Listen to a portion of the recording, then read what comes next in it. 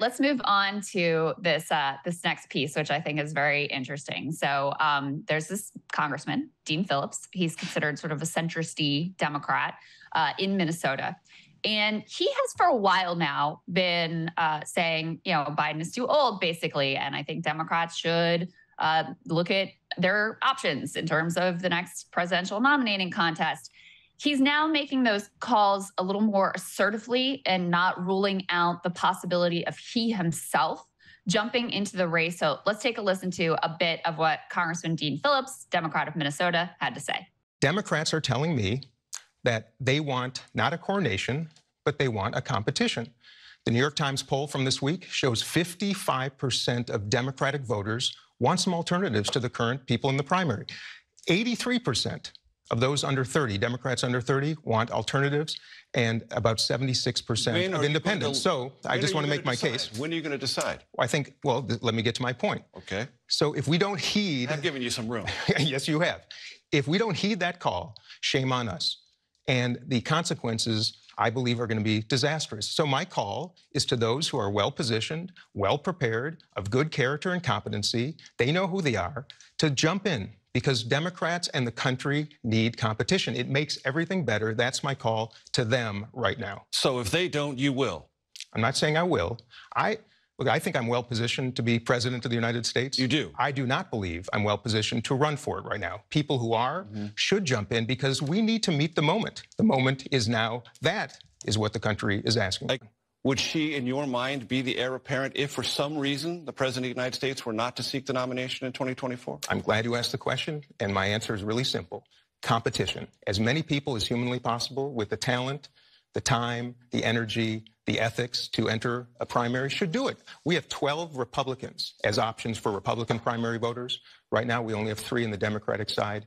I believe in competition. We're the Democratic Party. Democracy means the freedom to make choices, and we don't have many of them. I mean, it's a real classic centrist pitch because there's no content to it. You know, it's just like choices. I like choices, which, listen, I agree. We should have democracy in the Democratic Party. Democratic voters should have the ability to evaluate the choices they already have by virtue of a debate that the president has said he's absolutely not going to do, and the DNC has failed to even, you know, make any moves towards setting up. But, you know, there's no critique outside of just like, hey, we should have choices and maybe this guy is too old. I also think it's funny, Saagar, that no one knows who Dean Phillips is. No one has ever heard of Dean Phillips before in their life. He's like the most forgettable, unimpressive character you could possibly. I mean, this is not no offense to him, but this is like the most plain vanilla random congressman you can possibly imagine. And yet this guy gets taken seriously by the media, and the 2 candidates that are actually in the race already don't.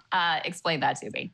Oh, it's outrageous. You know, you got some freaking backbenching congressman on Face the Nation. This is one of the most supposed important political shows in the country. Marianne Williamson and RFK Jr. are polling well above the threshold for a debate. To my knowledge, RFK has not been on Face the Nation, nor has Marianne Williamson. I mean, you got Major Garrett there, like treating this guy like he's serious. What, just because he was elected to, you know, Congress? It's just one of those where it's ridiculous, the disparate amount of treatment which is happening here, but also so deeply indicative of so many problems in our primary process. We have it too, you know, in many cases on the Republican side. You could see, you know, Ron DeSantis, look how much more seriously he's taken than Vivek Ramaswamy. By many, you know, accounts, they're polling in very similar positions. Vivek's media coverage is beginning to tick up with the polling. Yeah. Maybe I guess they're a little bit more likely, but, you know, they're still treat Mike Pence and Nikki Haley, people who were polled like 1-2% barely,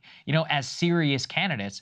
And then when you really put it up against people like Kennedy and Williamson, you're just like, this is insane, because Ramaswamy is polling around the same levels as RFK or Marianne. Same with many of the elected Republicans, you know, in terms of who are, in many cases, polling even below them.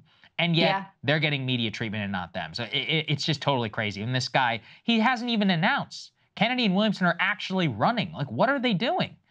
Yeah, well, and I love, too, how his call for choice doesn't include any sort of reflection on the candidates that are in the race or acknowledgement that they really even exist.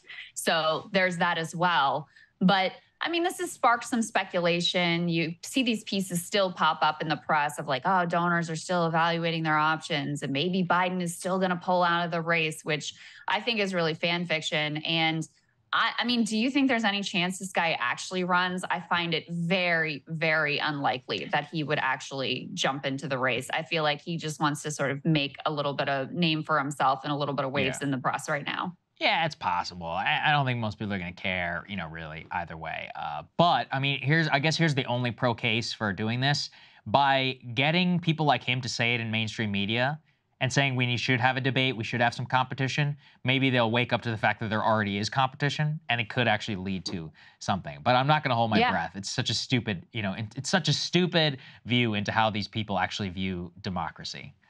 I think that's a good point, though. I think that's a good point. It puts it on the table. I mean, it's silly that it has to come from a backbench congressman that nobody's heard of, but that is the way Washington works. When they say there's no serious candidate in the race, it's partly because you have, people who have not been held elected office in Washington, D.C., who are the ones in the race. So they find it more difficult to dismiss someone who is a member of Congress who, even though he doesn't have any like ideological content to his critique, is at least standing up for the idea that there should be some democracy and that there should be some choice, a notion that overwhelmingly is held within the Democratic base. I mean, we're about to go over some of the numbers with young people and Joe Biden, the way they feel about this. I mean, they just by huge numbers want a different candidate, are backing other candidates actively, want to see debates. But this is really the reality within a lot of the Democratic base.